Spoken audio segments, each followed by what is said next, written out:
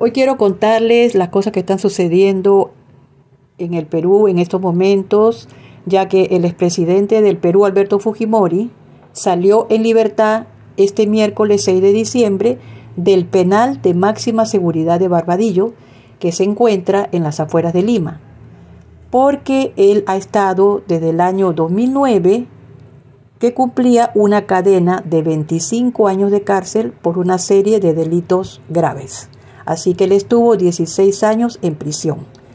Esta salida de prisión del exmandatario de 85 años se produjo horas después de que el Tribunal Constitucional del Perú ordenara su puesta en libertad inmediatamente.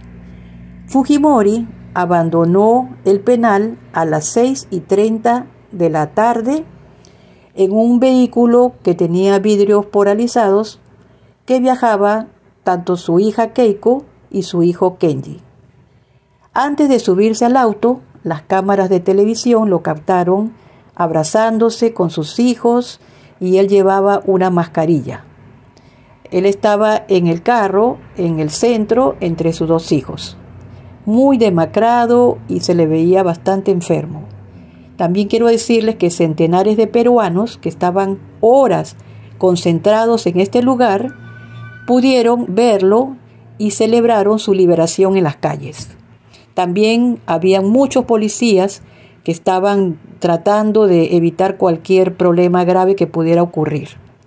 Así que su liberación es el último capítulo de una larga batalla judicial, tanto dentro como fuera del país. Así que quiero decirte que esta salida de Fujimori ha levantado una gran polémica en el Perú. Y les voy a contar por qué. Porque los partidarios del expresidente destacan su avanzada edad, que tiene 85 años, que ha estado 16 años en la cárcel, y que los años que lleva en prisión y su delicado estado de salud ha hecho que se empeorara notablemente.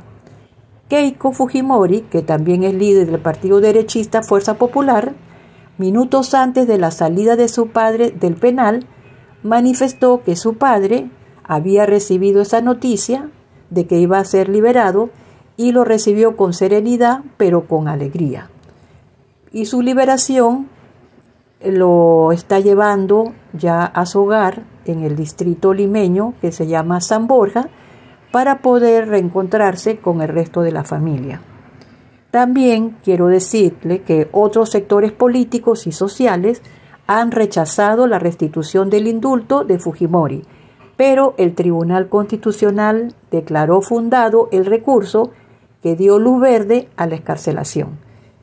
Los seguidores del jefe del Estado lo consideran un héroe que salvó a Perú del terrorismo y el colapso económico. Así que bueno, quería contarles lo que está ocurriendo en estos momentos en el Perú, en donde la gente está comentando muchísimo de todas las cosas que están sucediendo respecto pues a cuanto a Fujimori.